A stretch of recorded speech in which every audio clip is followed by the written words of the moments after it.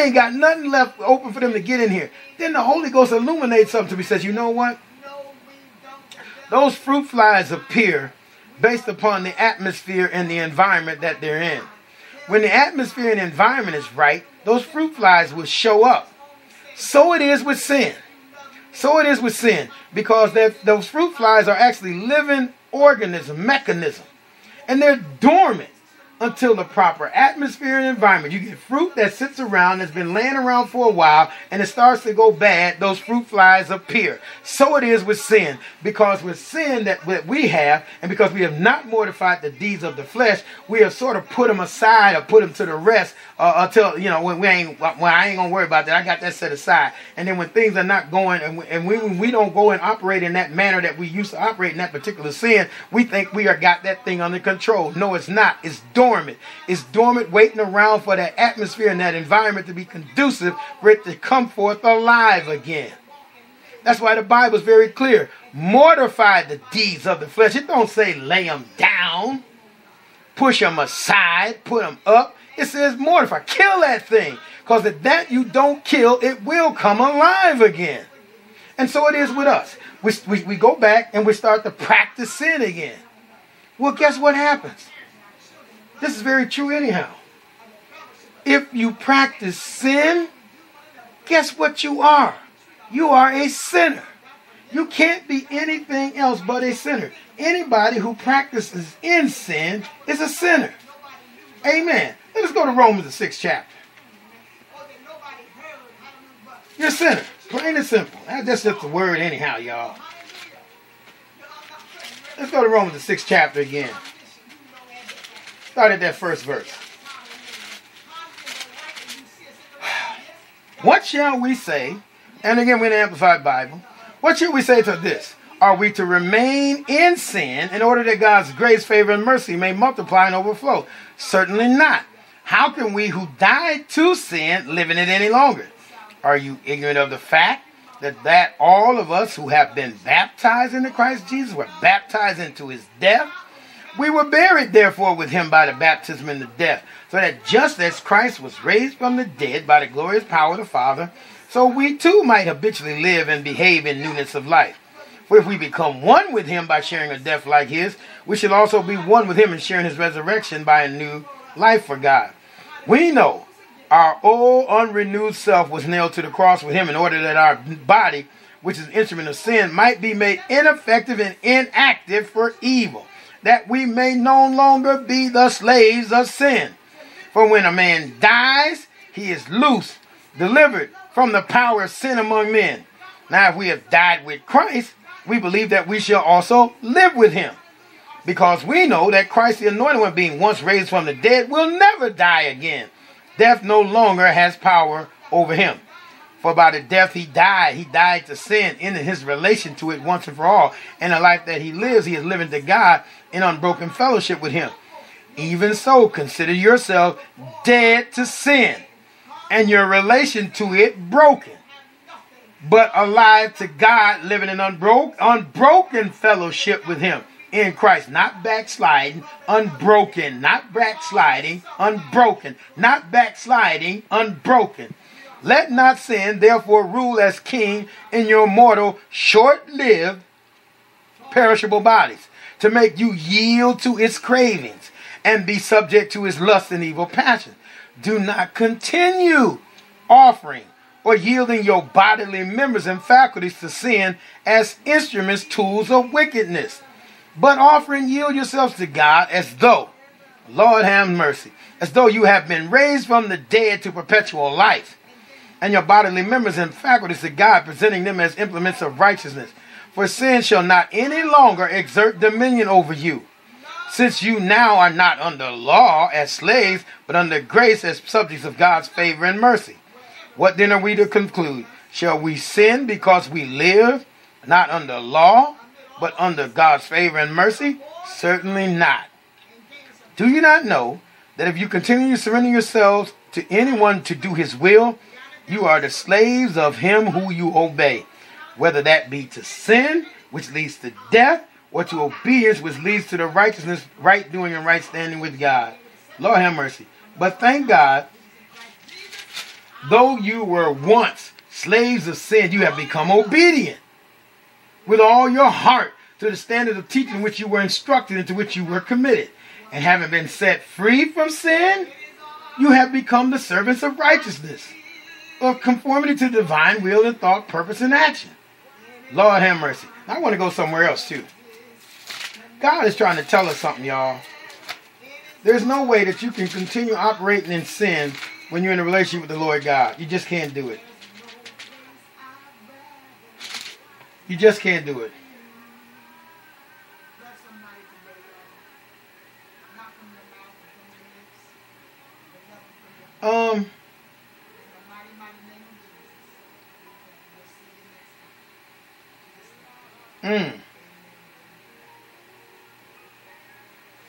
Watch this. 1 John 1:5 says, and this is the message of promise which we have heard from him and now are reporting to you. God is light, and there is no darkness in him at all. No, not in any way.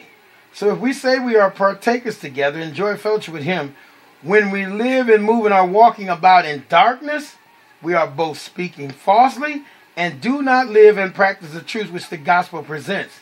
But if we really are living and walking in the light as he himself is in the light, we have true unbroken fellowship again with one another, and the blood of Jesus Christ, his son, cleanses, removes us from our all sin and guilt, and keeps us cleansed from sin in all forms and manifestations. Amen. So what is God trying to get us to understand? If we realize and we say that we're in Christ, then we can't continue operating in sin. We can't continue practicing sin. But if you are continually living and practicing in sin, you are still a sinner.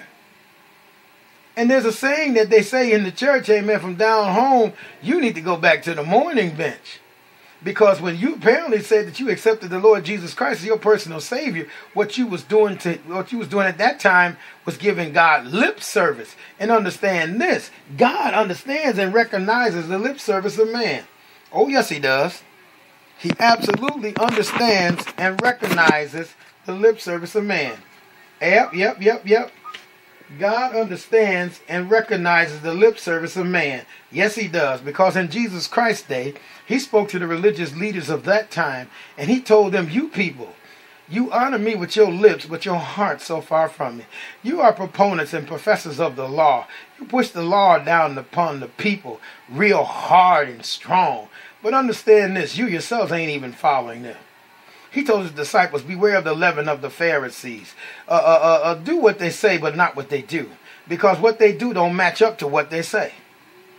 Amen. So that's what God is trying to get us to understand. God's love makes us do right, y'all. So we need to know that in this day and time, God is looking for a people. He's looking for a do-right people, man. A do-right man and a do-right woman. A do-right boy and a do-right girl. And why is he looking for that? Because if you don't do right, then, oh my God, well, he's going to do right by you and whomever that does not do right.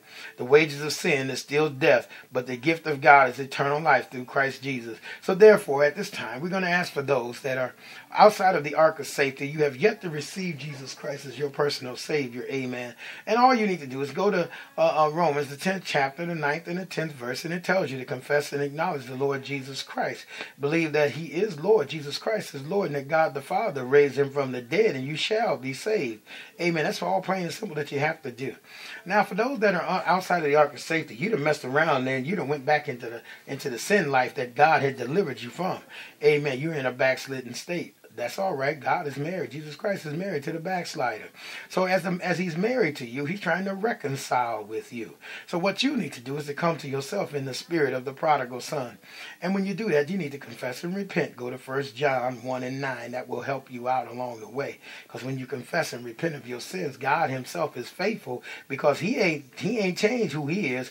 We changed who we were with him. Amen. So he's still faithful. He will forgive you of all your sins and unrighteousness and continue to cleanse you, because it's a process that it takes to get us to be in his image and likeness. Amen. And that process does not end until he takes us home. So therefore, you need to get back in that right standing relationship with the Lord Jesus Christ. Now, once that happens for you and those that are just coming to salvation, then there's something else that needs to be done for you. Because you need, whether you've been in the Christ a long time or where you're just coming in, you need to learn some things. Amen. You need to learn learn how to be in a relationship with the Lord Jesus Christ. You need to understand what the relationship is and why it's not a religion. You need to know what the Word of God says about God and His Son, Jesus Christ. You need to know how to understand and recognize what the devil does, the tricks of the devil. You cannot understand all that. Oh, yeah, you need to understand and know what it means to have a purpose in God and how to fulfill that purpose. You cannot know this on your own because these thoughts and these things are taught by the Spirit, and they're spiritually discerned. So you need to come and get yourself into a Bible-believing teaching church where God has placed in that body the fivefold ministries that are designed to help you nurture you, to help you grow, help you mature, to help you to be all that you can be in God, so that you can contribute to the building up of the body of Christ, the edification of the body, amen, of believers, and also that you can contribute to the building of God's kingdom. Amen. And eventually God will allow you to go forth after you've exhibited your abilities and gifts within your church, and the church uses you to the best of your abilities, amen, by according to the abilities and gifts that God has given you.